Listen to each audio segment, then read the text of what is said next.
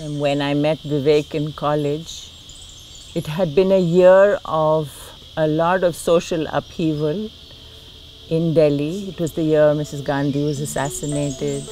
There was a lot of breakdown in society that we saw at that time.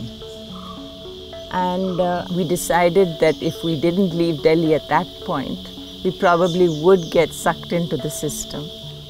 Of course, we were two very young people, and it was a big dream. But Vivek was quite happy to support me in making that dream come as true as we could. And by some fluke and luck, we found this beautiful place.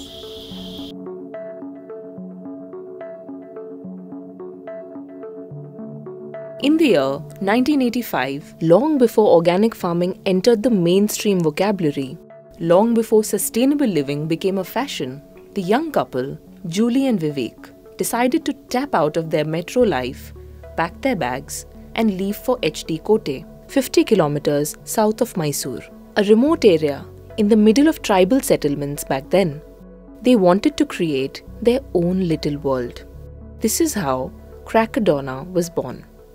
Well, when we came here, this was after a year of drought. So the river you see there, which is now full, was just a trickle that you could jump over.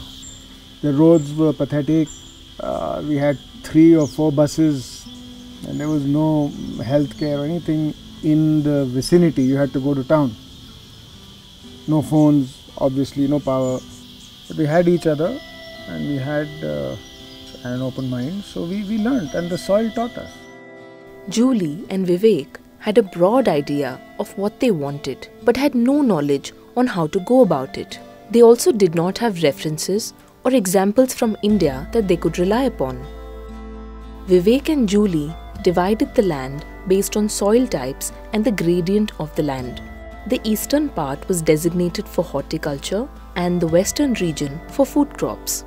The hilly terrain of the land was left to regenerate and be reclaimed by birds and animals.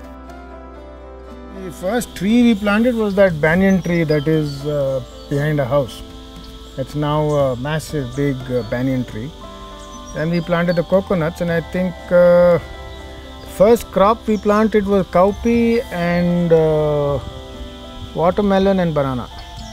For me, it was the first vegetables. We didn't know head or tail of how to sow the seeds.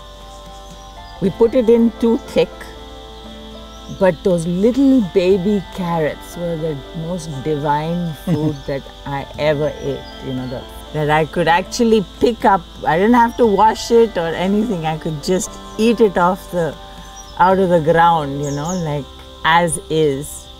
It was just so magical. The initial days were trying for the couple. The crops were attacked by insects and pests, but they were not ready to give up. Vivek and Juli tapped into the agricultural wisdom of the local community to find creative solutions so that they could avoid chemical pesticides. Even a hardy millet crop like ragi, we used to get those aphids and those sucking pests and all that. So what we used to do that time was, we would cook white rice the night before and make it into curd rice. Early morning we would come and chuck it in the fields. Early morning. Because there was a tradition here that in one rain, in the ragi field, you have to chuck this white rice. Okay. So we sat and we watched what happens. And since you see we are in a valley and on a riverside, so there's a lot of bird life. Birds come to eat the rice, then they start eating the pests and the bugs and the aphids and all that are on the ragi plant. So there you are getting in predators for a pest that you don't want to spray pesticide for. Today, after 37 years and countless losses and adventures, they have a farm that is spread over an area of 35 acres. They produce almost everything they need for their daily life.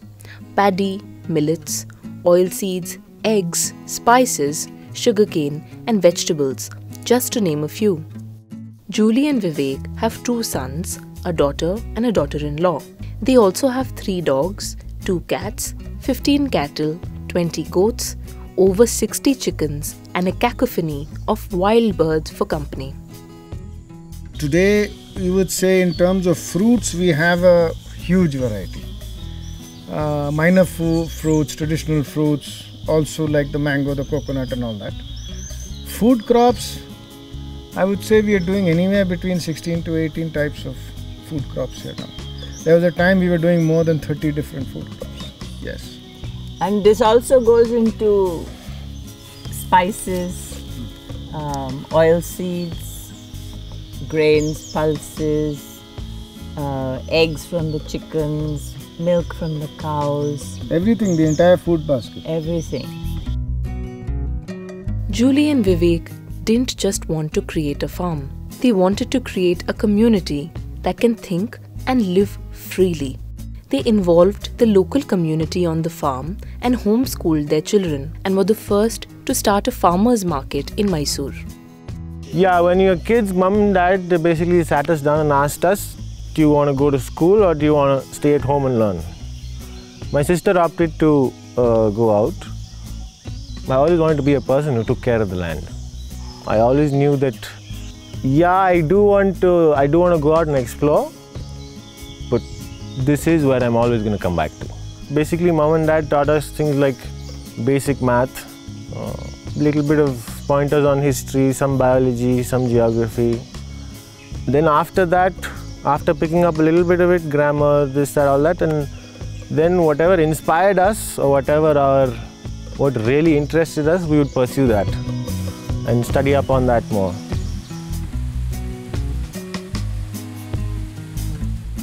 Today, Vivek and Juli are involved in helping mitigate rural problems through activism and policy. The couple is trying to help the community farm responsibly and has opened the farm to students who are eager to learn. Vivek and Juli can only smile when they look back and reminisce about the wonderful adventure they embarked upon. This is their life. I think I said earlier, no? We came to find hope, and I think we did. And that is what we are handing over to our children.